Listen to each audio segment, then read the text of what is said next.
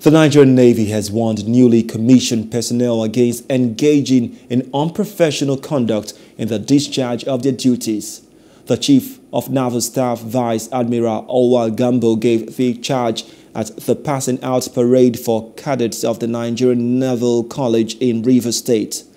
It is the end of a 6-month training for these 156 cadets of the Navy's Special Duty Pre-Commissioning Training.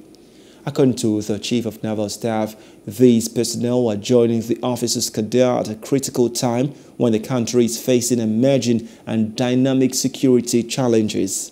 It is important that I order you to desist from any act that will compel the Nigerian Navy to use the arm of the law to correct your wrongdoings. Your personal interest must never override national interest.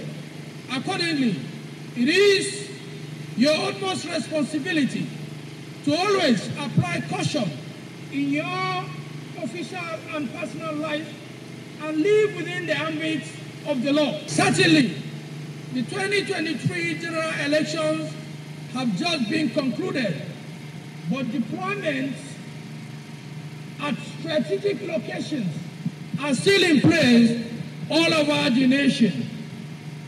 Some of you will be involved in these deployments to lead troops as part of military aid to civil authority.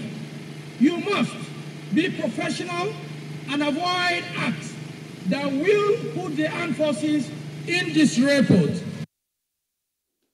Hello, hope you enjoyed the news. Please do subscribe to our YouTube channel and don't forget to hit the notification button so you get notified about fresh news updates.